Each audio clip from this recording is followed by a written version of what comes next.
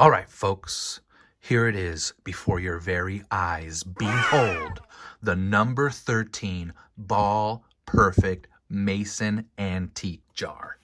This elusive, rare, extremely valuable, hard to find jar has one of the most unique stories behind it.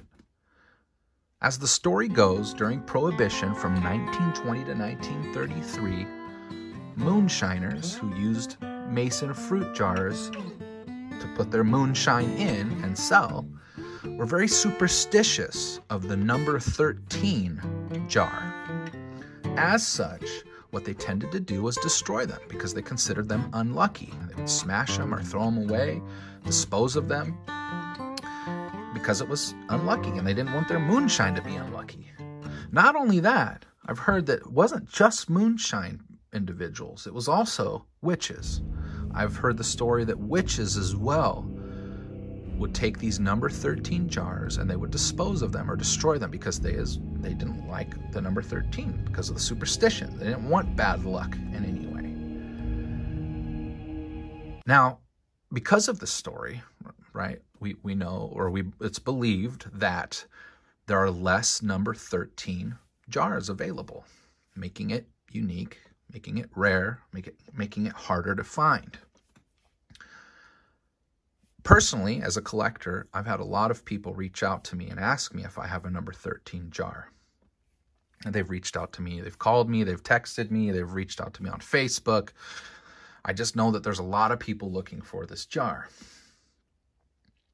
But the question I have for us today is, if this jar is so rare, it's so unique, and it's so hard to find, why are they for sale all over the internet? Everywhere from eBay to Etsy to Facebook Market to Craigslist has these jars listed for extremely high prices. $20 and up, sometimes $100 to buy one of these jars. Even the lids, I've seen these lids here, right? Sometimes they'll have a mold number on the inside, a number 13, and people will sell the lids as the lucky number 13 lid. But the question is, again, why? If they're so hard to find and they're so valuable, why are they for sale everywhere? The truth is, and the real point of this video is to explain to you that it's a bunch of bullshit. It's a lie. This story is not true, and it is in fact a myth. It's a myth, and it's a story that antique vendors and flea market vendors use to up the prices on their jars and get more money. Now, anyone who is anyone in the jar collector community knows this. They know that these jars are not rare, they're not hard to find, and they're abundantly available. Personally, I'm a serious collector. I own hundreds of jars, lots of very rare, unique jars, unlike this number 13 jar. And now, while I may not be the utmost expert in the jar collecting world, I do know a lot of those collectors. I've met them face to face. I've spoken to them. I've read their blogs. I've read their comments online. And the consensus is that this jar is not rare, and that the moonshiner story, the witch story, whatever version of this myth has been told, is a lie. And that's what I want to make very clear today. In fact, the myth is so widespread that the Ministrista Museum at Ball State University in Muncie, Indiana, Ball State being named after the Ball brothers and the Ball Company, has gone to great lengths on their own website to put this myth to rest, in a sense. They have gone ahead and explained pretty much the same thing I've told you today. And if we're going to look to an expert, I think that the Ministrista Museum, which is essentially the Ball Mason Jar Museum, has a lot of validity in what they say. So aside from my main point today, which is to explain to you the unimportance and lack of rarity when it comes to this particular jar, I do want to take a little bit of time to educate those looking to learn more about jar collecting and specifically Ball jars.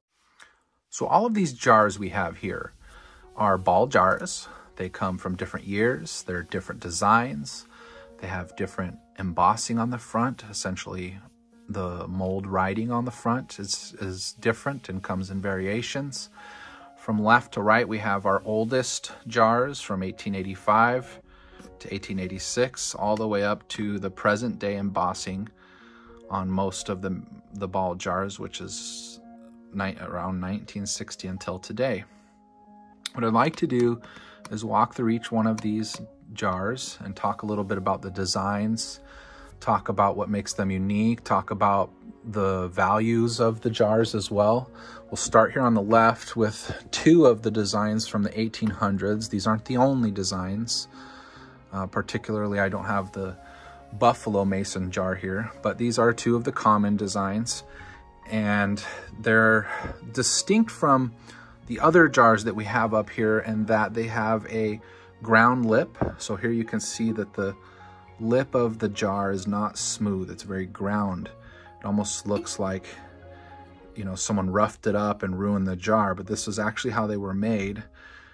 When they were done blowing the jar, they would grind off the excess glass to allow the cap or the lid to fit. They're also unique, these two jars, and some of the other jars, in that they're shoulder mason jars. So you can see they have a shoulder. And what that means is that the cap or the lid would, when it was fit tightly, it would actually sit on the shoulder of the jar, which is why we call it shoulder mason. Both of these fall into that category. These two have unique embossing on them. They're both a little weak. Sorry for not being better jars, but this is what I have right now. So we have the ball, you can see here was one of their designs, Mason patent, November 30th, 1858. And that was the patent date, not necessarily the date the jar was made. You'll see a lot of jars that say 1858. That doesn't mean they were actually made in 1858, although this one comes close. Here's another one. This one just says ball with the underscore here. Mason's patent, 1858. Both of these jars are the rarest, I would say, out of this bunch. However, just because they're really old, just because they're not super common, doesn't mean they're extremely valuable. You know, you'll go into antique stores and you'll see people who will try to sell these for hundreds of dollars, hoping to get some money for them. But the reality is they're not worth that. None of these jars are that expensive. These are rather common jars compared to the other jars in the jar community that you can collect.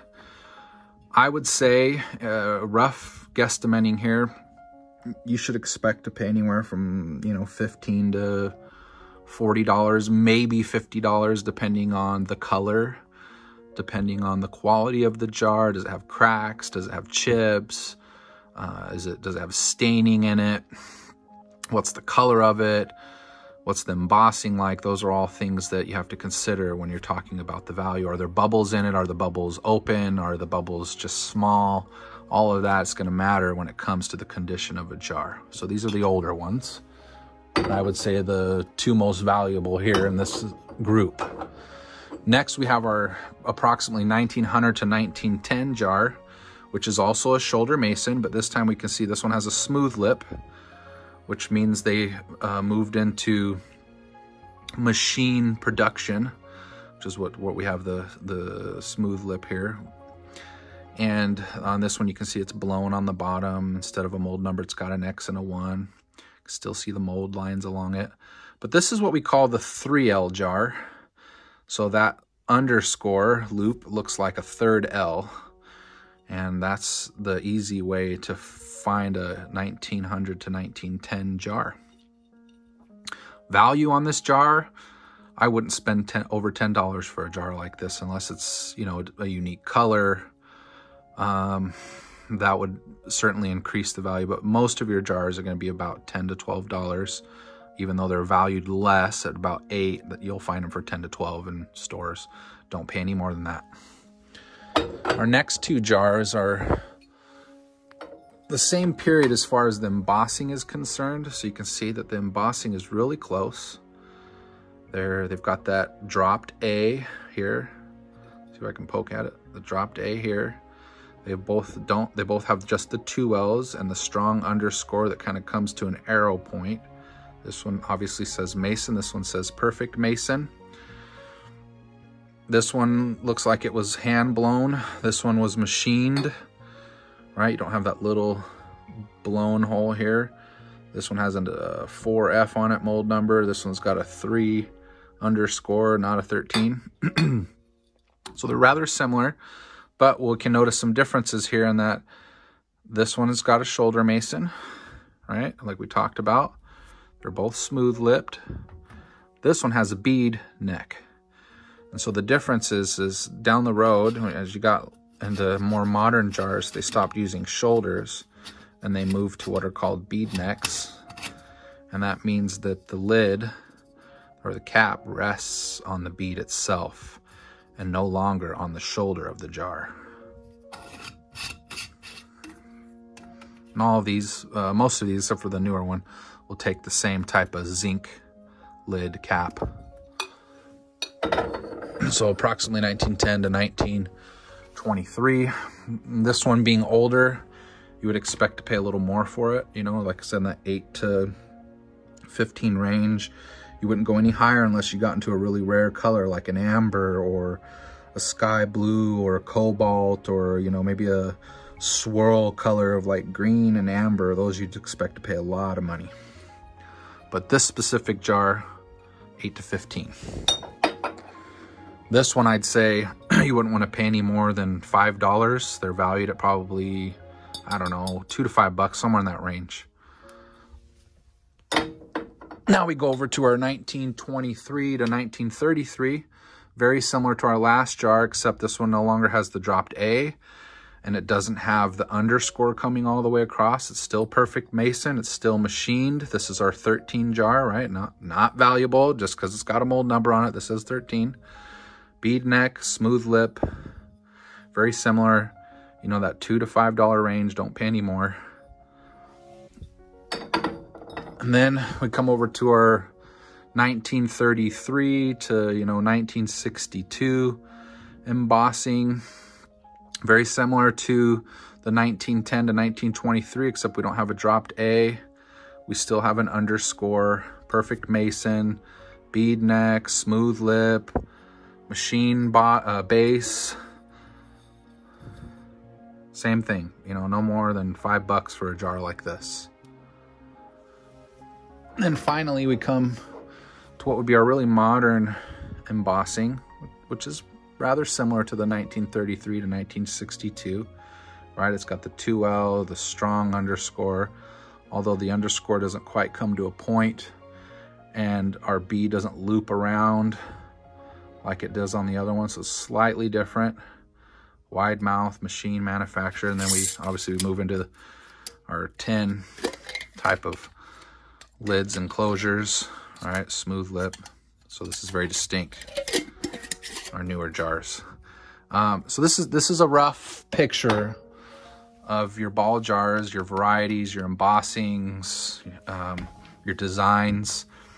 Again, I don't pretend to be the utmost expert into this. I know quite a bit, and I do well collecting, and I know what to look for, and I hope that this video has been informational, and I hope it's helped you, and I hope it motivates you to go out and look for the right jars.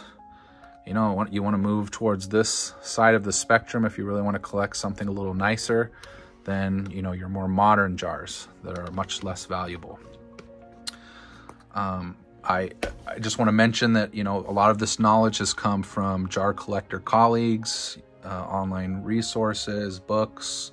I give credit to all the people who have enlightened me and given me knowledge when it comes to collecting jars, and I hope that I have done the same for some of you. Please like my video and have a great day.